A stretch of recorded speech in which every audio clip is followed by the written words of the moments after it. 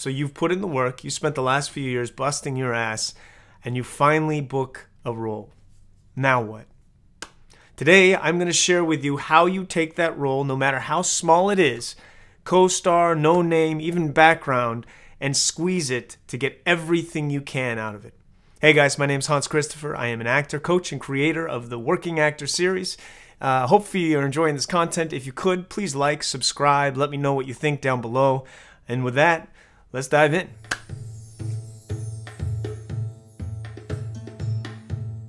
And eventually, as long as you're putting in the work, and as long as you're doing your own process and continuing to do that, you're going to get to a place where you book. It's going to happen. It's going to be awesome. And what this lesson is about is making sure you get the most out of your bookings. So what to do when you book. This lesson came to me, as always, because of what I didn't do. Too many times, especially early in my career, I would book a job, a big production, something that was really, really big. And I would get in my own head. Maybe it wasn't coming out for 6 months, a year. And what would end up happening is I had all these plans for things I wanted to do, but then I would get to a place where I would start getting afraid. What if my lines got cut? What if I didn't look good? What if I embarrassed myself? What if I told people about this role and it gets cut out completely? All things that have happened to people I know, things that have happened to me. Luckily I haven't been cut out completely, but I've had stuff changed drastically from what it originally was. That, for me, was debilitating. I didn't want to be put in a position where I was embarrassed in front of my friends, my peers, people I knew. So these premieres, these things would be released, stuff would happen, and I would let it go by without doing anything. Without doing any fanfare, without letting people really know. Maybe I'd post it after if I did see that some stuff came out. But it was very minimal, and it wasn't... Now knowing what I know, I could have squeezed so much more out of each one of those bookings, no matter how small it is. And even if it's a background role, you can squeeze it and turn it into something much, much more that will help you along the route. So that's what today's lesson is. That was a little long, but I just kind of wanted to prep you for what we're going into. So this is 5 things I would do when I book now, knowing what I know. The first thing I would do if I book, well, this is a little bit of a bonus that isn't in here. First thing I would do is I'd go back to my Instagram account and I would go back. I've already followed all the casting directors. Now I would probably just go and maybe comment on something, like something. I wouldn't hint at anything about the show, but I would just let them know they've been looking at your pictures. They were the ones who sent you through. They're now fans of you. And it's just a great way to just add a little bit of a touch where you like some stuff of the people in the office. And many times just by doing that, they'll see that heart, they'll see that comment, and they'll be like, oh, that's the actor I just booked in this. Oh, damn. They'll click over to your account. Sometimes they'll follow you. But what you want is you want them to take a little bit of a deeper dive. And if you've been working the things that we talked about, you've aligned your social media page to represent you and your superpowers and some of the things you're pushing, which is perfect. So that's kind of a bonus one to do. But the first thing I would do once I book is that, and then I would go to, after I've shot this too, not after I book. So once I've shot, I would go and add my project to IMDb. Now, the reason I say it like this is I don't post that until it's after it's shot. The show has to be up on my IMDb already, so you can't create the new show yourself. So it has to be up for you to do this. But if it's up, you go and you post yourself to it, but you don't post yourself as the character you played. You post yourself as actor or actress. The reason you do this, and you're going to have to also submit your call sheet to prove that you've done it because it's going to be before the show was released. The reason you do this is you can get attached to a project or make it look like you're attached to a project when it says actor or actress. And when the show is released, the production will change it to the role that you booked. But in that period of time of the show being in production or in post-production, ramping up to releases, to premieres, you will be it'll look like you were attached to the project. So you'll be able to use that 5, 6, 7 months a little bit as your own publicity. If you're going out for agent meetings, it's up there, and it doesn't really nobody knows that you were a small role in it or no name role in it. you get 4, 5, 6 months, or depending on how long the release is, to be able to showcase yourself in a way that it looks like you're attached to the project. It's a great little trick that I use to kind of just shift the narrative a little bit and shift to how people look at you in new production. So that's the first thing I would do. The second thing that I would do, and I would also say with IMDb, I also have it's called an EPK. I create my own electronic press kit for myself. I also add to the upcoming projects this new thing immediately. So I put it on my upcoming projects with a picture of the show or a picture of the movie or whatever it is, with a little title that says what it is. Now this is only for going out to agents, going to your agent, your manager, or trying to get agents and managers. You're not putting this up on any kind of social media. You're not putting this anywhere else. This is only internal use for you to get more jobs and create some momentum for your reps to pitch you and use you. So that's number one.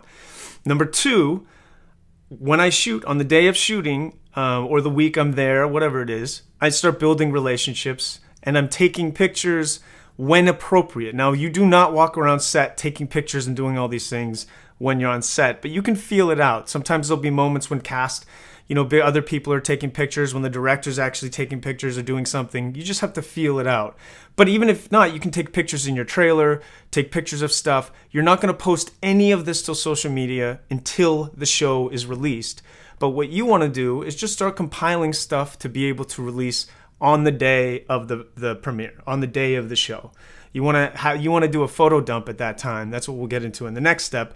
But you want to start building your connections now, your relationships now, and this is a great way, and use your Instagram, because you've already started to build that in a way that represents that, to collect people's contacts, to like people who are associated in the show, and use it for that. And at the worst case, if you don't see anybody, it's a very closed set, and they're saying no pictures or anything, which a lot of sets do. Sometimes they just have you sign NDAs. You can take pictures, like on Walking Dead, in the trailer of me in my costume. Now, I'm not going to post anything until after the show comes out, but I do like to have some behind-the-scenes stuff that I can use to kind of go along with it. It's just going to help you promote, and it's going to help you with your rollout.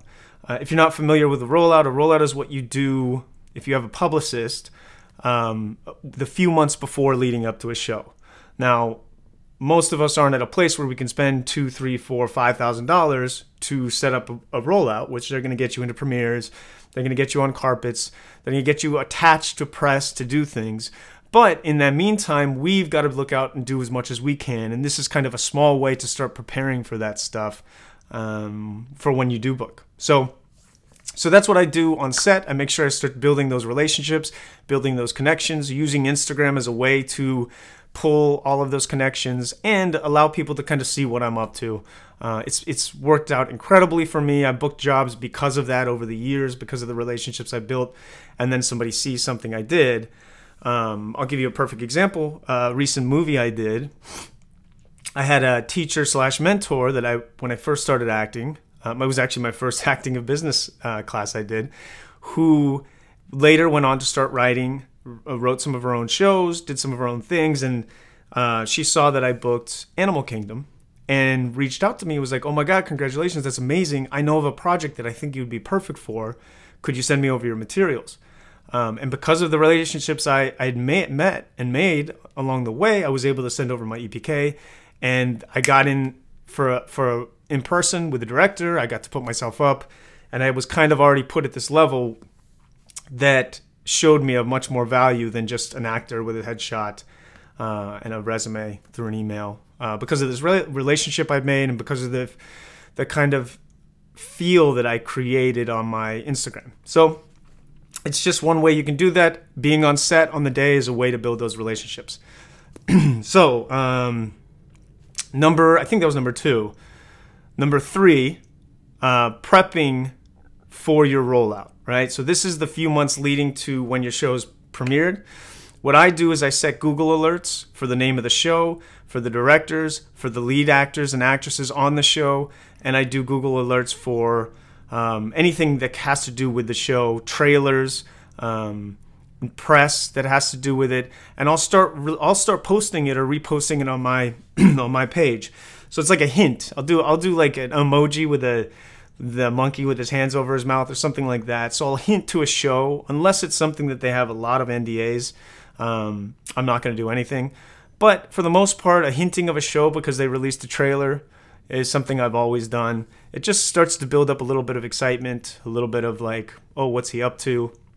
Did he book this? You know, that's all I try to generate in the first 2 months. Think of yourself as, you know, if publicists are doing rollouts and trying to get you into events, what could you be doing to try and work that process too, even if it's something as small as a co-star?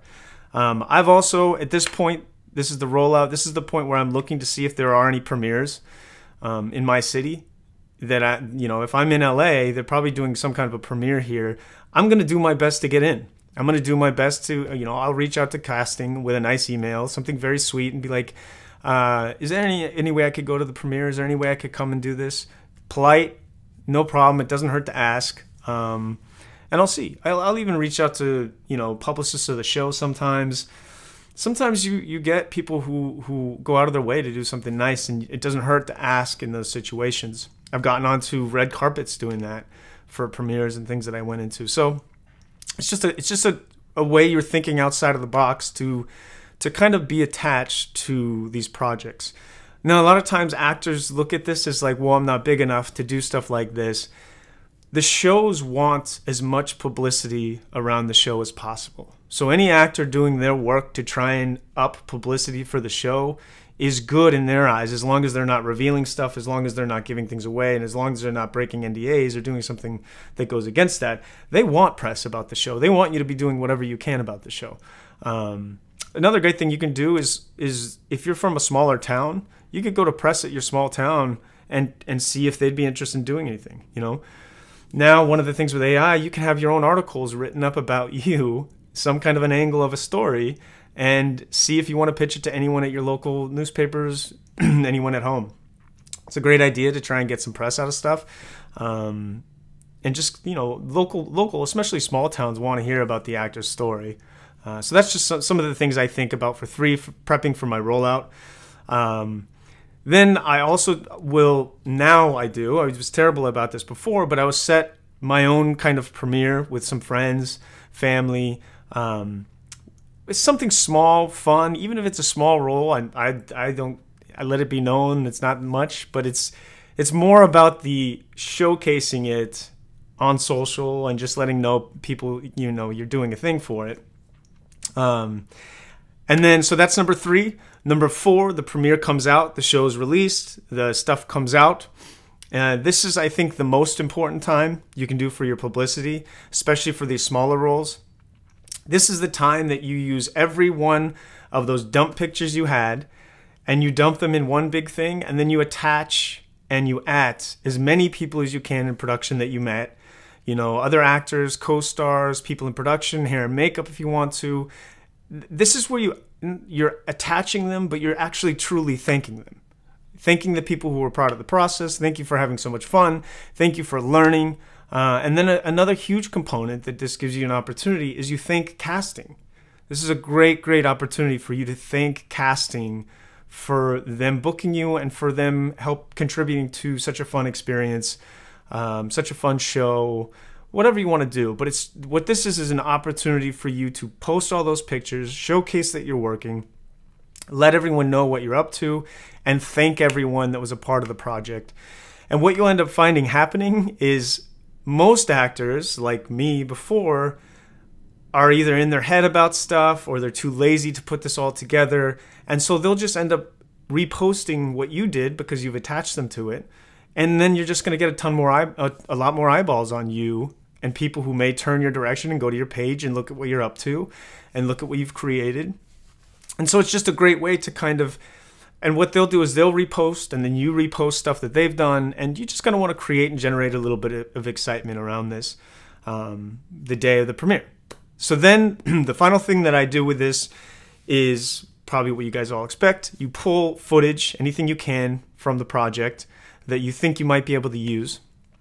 Even if you can't you don't think you're going to use it in your reel, you still want to pull it to have it. Sometimes you can create a sizzle reel with it. Sometimes you can use something that makes you look a certain way. So I'll pull footage, but then I will also pull as many stills from those projects as possible.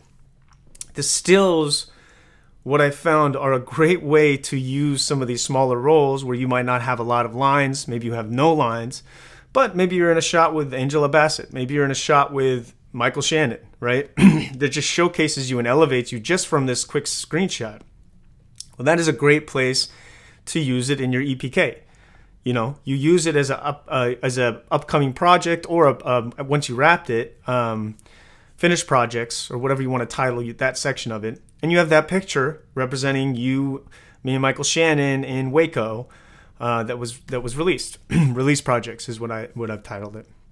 So it's just a great way. What you're generating in that is a snapshot.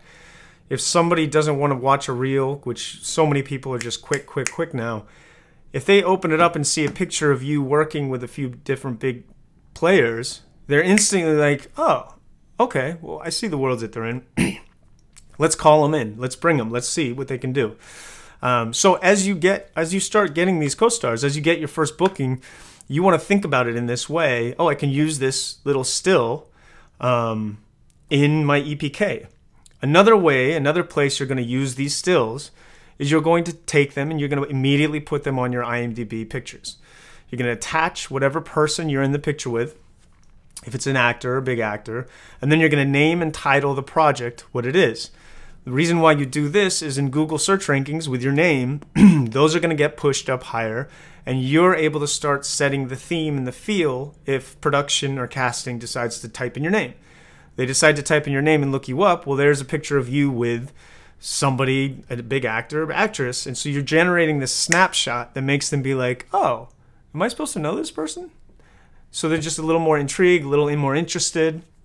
Maybe they'll go to your Instagram, maybe they'll go to your IMDb, maybe they'll hit up your rep. That's what you're trying to build here. That's what you're trying to do. So that's just a quick run through. A quick run through of what I do, my rollout that I do for projects or things that I've booked recently.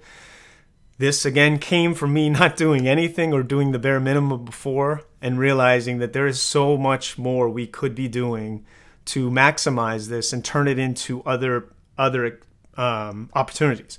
Because the goal here is to create momentum. You want people, producers, casting to look at you as if you're generating momentum. And right now, and frankly, most actors don't have the money to spend $3,000, $4,000, $5,000 on a publicist. And most publicists wouldn't take you on for small roles anyways like this. So you are in charge of generating that buzz, creating this feeling of movement. And this is just one way that you can do that. And you can do it with small co-star roles. So I hope that helped, guys. These are just some things. As with everything, this isn't the only way to do it. This is just hopefully to get you to start thinking in another way of what you can do when you do book a co-star, when you do book at that guest star, that recurring, of how to maximize that and how to turn that into momentum to get other people to look at you. So hope that helped. Let's open it up to questions.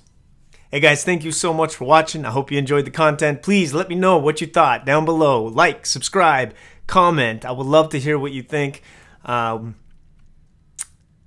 I don't know what else to say, but thank you. I appreciate you guys, and I'll see you next time.